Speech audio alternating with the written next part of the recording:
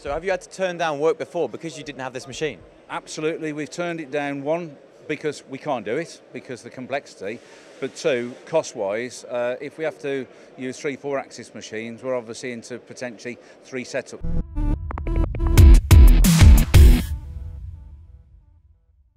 I'm here on the NCMT stand at MACH 2022. I'm talking to Mark Manning about one of these machines, because you just bought one of these machines, Mark. What did you buy it for? Well, we bought it because we can manufacture gears on it by using the Dontine software, and we've taken a contract on recently for some complex marine outboard engine castings that we've been machining since February. So it's been a pretty good find for us. Okay, so it's allowed us to get into the 5-axis world, and it's allowed us to work with a new customer on additional components that he wanted us to machine.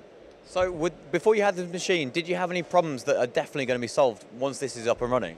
Well, productivity-wise, I suppose 5-axis allows you to be more competitive.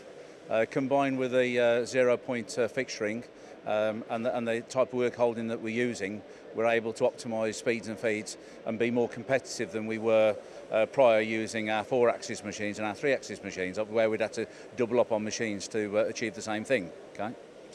So if I'm hearing this right, you didn't have any 5-axis capability before you bought this machine? No, well, we've got a 5/6-axis. We've got a turn mill inside the business, but that doesn't allow us to do the size castings that we wanted to do. Okay, this may be entry level.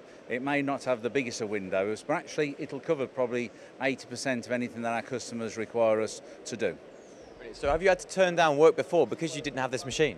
Absolutely, we've turned it down, one, because we can't do it, because of the complexity, but two, cost-wise, if we have to use 3 4-axis machines, we're obviously into potentially 3 setups, whereas we can just obviously face the one part of a casting or a solid billet or a billet, and then we can just do the 5-axis and complete the rest of the machine activity in one strike afterwards. So yeah, we couldn't compete.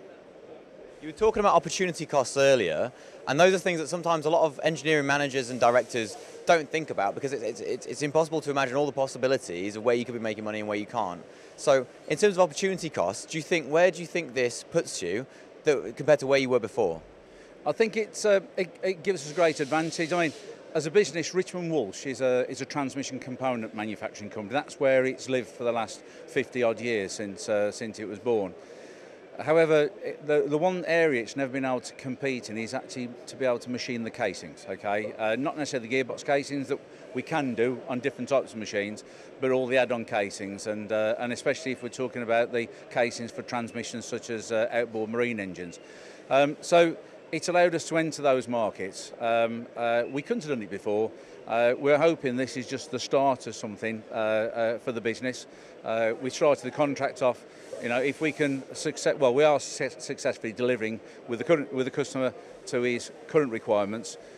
If we can actually expand that out and actually become part of his volume supply, I expect to see more of these machines in our factory in the coming, 12 to 18 months. So you heard it here first. Obviously, 12 to 18 months, he's going to go for, hopefully, some more GENOS M460s, because they're an entry level, but they're not an entry level. You need to check out these if you're interested in 5-axis.